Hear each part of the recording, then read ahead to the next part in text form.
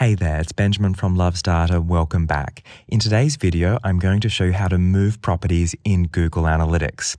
If you're not familiar with the account hierarchy in Google Analytics, you have your Google Analytics account. Here in the admin section, we can see that in the left column. Then in the center column, we have the property. And on the right-hand side, because this particular property is a universal analytics property, we can see there's a view column on the right.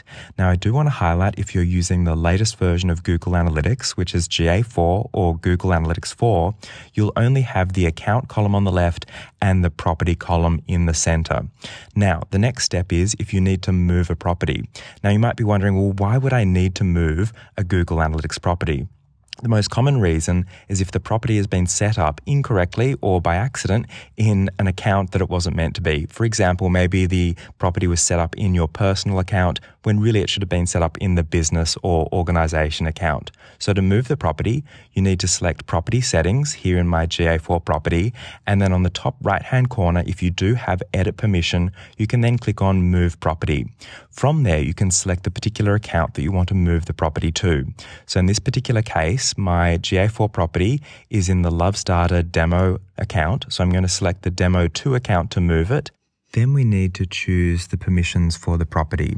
So this is about who currently has access to the property in Google Analytics. So for example, if we leave the default, which is keep existing property permissions, anybody that say has edit level permission for the property will then continue to have that level of permission in the new account.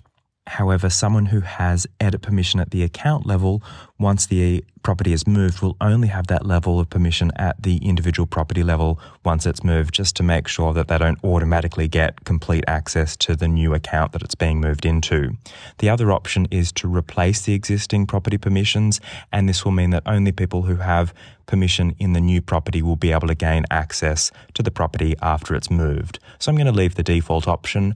Then we also need to agree that we have permission to move the property. And after we've selected this option, we can then click on Start Move.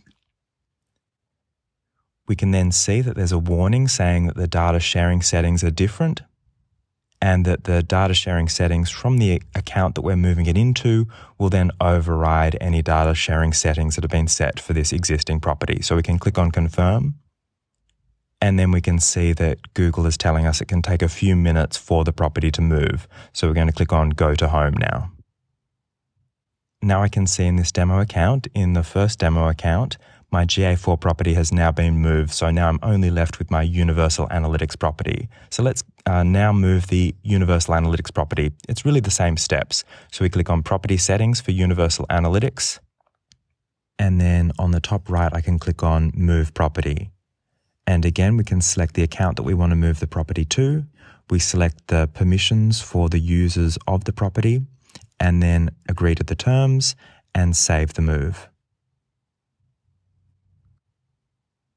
So we can now see my demo account is empty. There's no Google Analytics properties and no Universal Analytics reporting views either.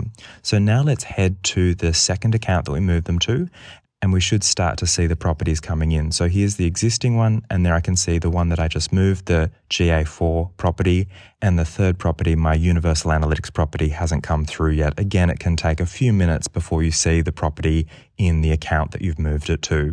So that's how you can move a property in Google Analytics, including GA4 properties, Google Analytics 4 properties, as well as Universal Analytics. If you found this video helpful, then please like it so I know to make more videos like this one, and I'll see you in the next video.